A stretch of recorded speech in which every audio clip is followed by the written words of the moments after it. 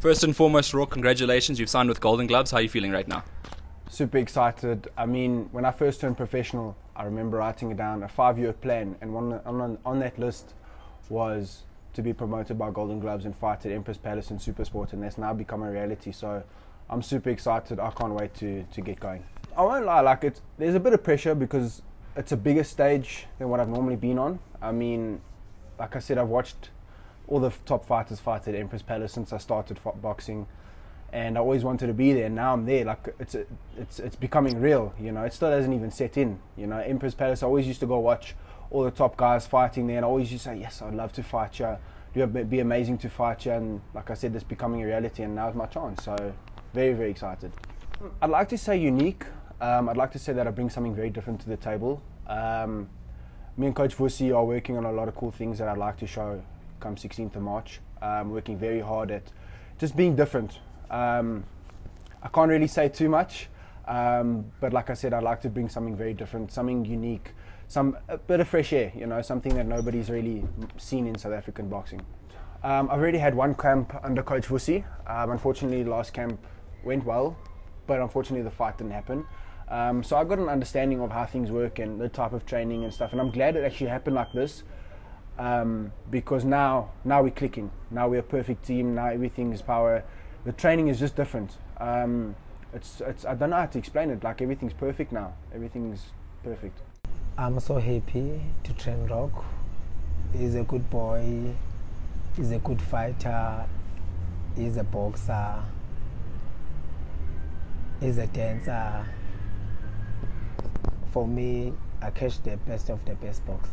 He's calm, the fitness was bad, but now fitness is perfect. A little bit upright boxing. Now I need more snake and something else you got to see in the ring. Best knockout power. Any punch, any side, left and right. If he can land for someone's got to sleep, and it's got to happening. He's got to hit the right time, the right place, every second. If you mess up, Roarke has put you down. Thank you very much for Goldengloves to give me this chance, to give Roarke this chance. He's going to put Goldengloves another level. There's the Golden Gloves, Golden Boy, and the Goldengloves. So my manager Marco Louis, I've known since I was like 17 years old. He's been around since the beginning. He was there at my pro debut. So he's been around from the beginning, and he's always looked after me. He's always given me help when I've needed it. And when I came back, I thought, you know what, the best thing is to make him my manager, and it's paying off. I mean, he's one of the best managers in South African boxing. I know it's early days, but I'm going to be as brave to say that because the amount of things that he's managed to do for me and we've achieved in such a short time, I think is second to none in South African boxing. Roarke used to be my barber. Walked in, cut my hair the one day, young 17-year-old, sat me on a chair, and it was actually his first time he ever cut anyone's hair. So we sat an hour and 40 minutes while this kid did my hair.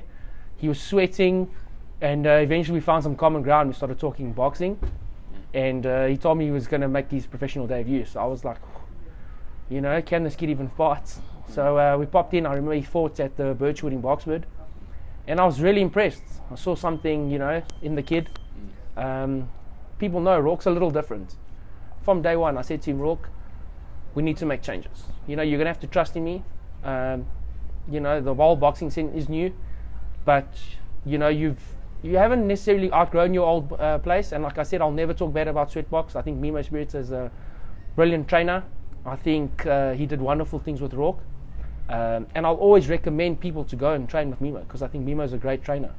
I just think Roarke needed a different mindset in terms of training with world champions.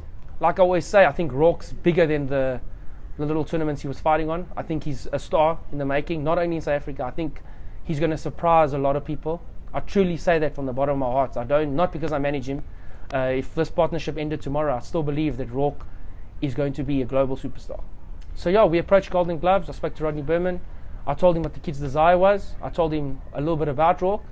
I mean, there wasn't much to sell. I think they had their eye on him already, and he just needed someone to do the work for him. Roarke has done all the work in terms of putting himself out there. My job was just keeping him relevant. got some great sponsors on board now. I mean, I have to actually thank, if you don't mind, AC/DC Dynamics. I think they what they're doing for Roarke is incredible. You know, it's hard to find top sponsors like that, and AC/DC and Mario have really come to the party, and they're actually helping it make it happen. I mean, this kid's full-time now in training. He's getting in 2-3 sessions a day, and he's reaping the rewards. And the world's going to see what Roarke Knapp's about. Definitely excitement, something different. I definitely want to put on a show, maybe even try steal the show, even though it's topped by some big guys and some big names. I'd like to be remembered. I'd like everybody to, after that fight, hey, do you remember seeing Roarke Knapp and stuff like that? You know, that's kind of the stuff I envision, and that's the stuff I work hard for. So that's my goal, is to just bring excitement and something different on the night of the fight.